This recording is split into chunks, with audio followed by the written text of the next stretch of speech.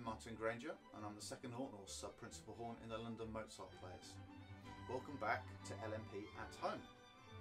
Today I'm going to talk a little bit about playing second horn in a chamber orchestra and then continue with our series Solo Sundays, where I play some excerpts from the horn repertoire and you get to identify what pieces that they're from for the chance to win tickets to our concerts once we're back in the concert halls. Now I feel I need to apologise at this point. Most of the people in their videos seem to have been able to find a nice fireplace to film in front of. Unfortunately the best I could do was some shelves and a door, so I do apologise for that.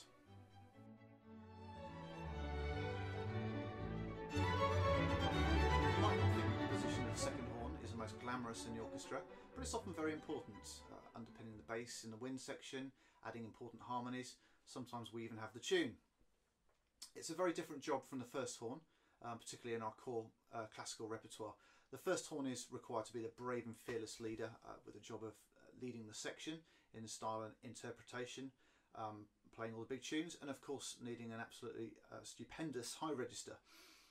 The second horn needs to be able to follow the first horn in everything they do, blending their sounds, matching their intonation, articulation and style, all in order to produce a really cohesive sound. They also need to have the flexibility not only to play comfortably in the low register, but often to be able to play as high as a first horn as well. Probably the best example of this is the last movement of Mozart's 29th Symphony.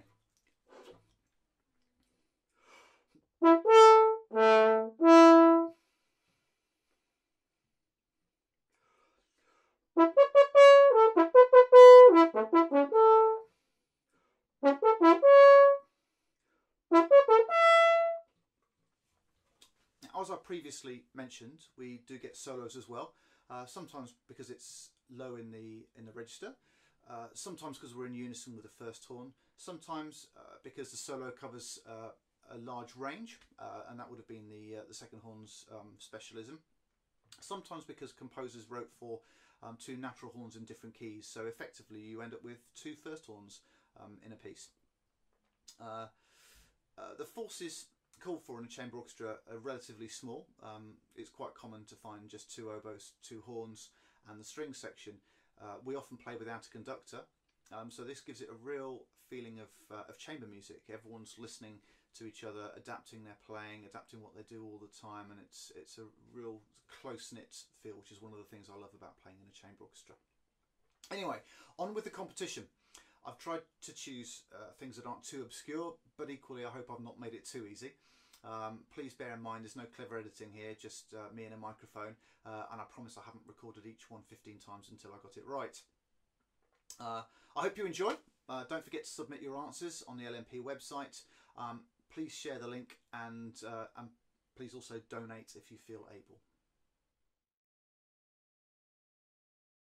Okay, so we're going to start with a fairly easy one, I think. This is a piece that we've played recently. It's very standard repertoire for us, and this is a very typical second horn part. So here we go.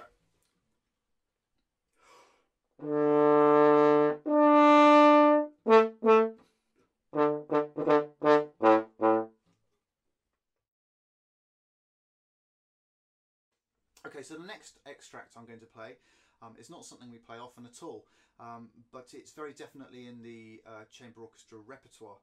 It's notable because the second horn part is right up there with the first horn part in this particular moment. It's not that obscure. If you know it, you'll know it.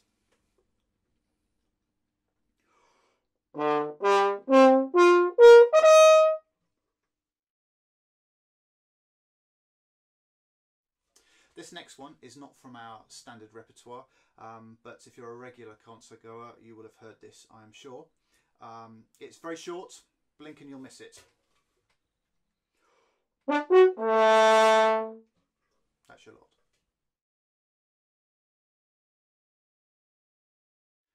Okay, so the next one is very well known amongst second horn players. This is core repertoire for us. If you're a regular concert goer, I guarantee you will have heard this.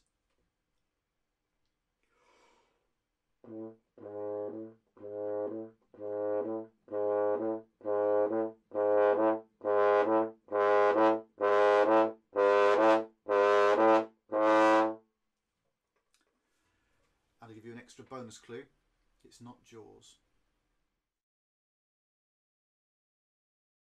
Something a little bit different now.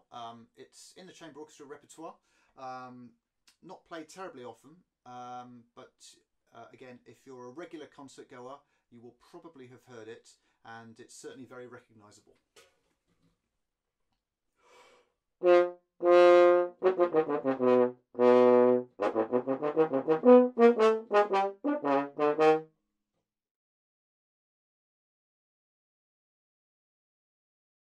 I'm not going to say much about this final extract I'm going to play for you today.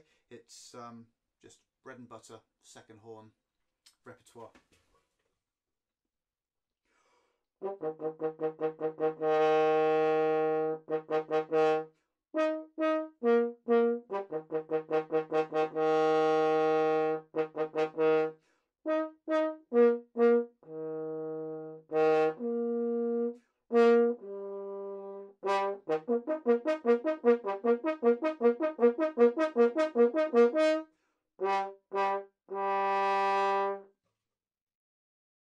So Peter rounded off his video last week by challenging us to identify a theme from just one single solitary note.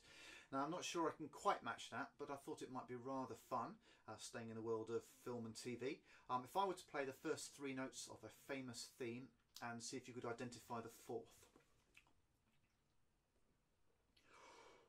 And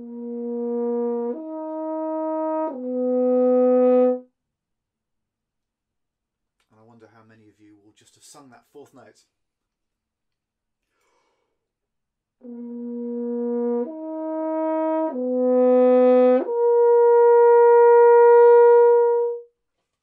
And that was, of course, the introduction to John Williams' famous Jurassic Park theme.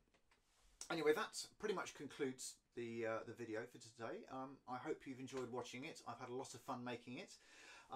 Please do remember to get onto the LMP website, put your answers in for a chance of winning those concert tickets. And I think all that remains for me to say is thank you very much for joining me. Stay safe, stay healthy, and I hope to see you at one of our concerts very, very soon. Bye!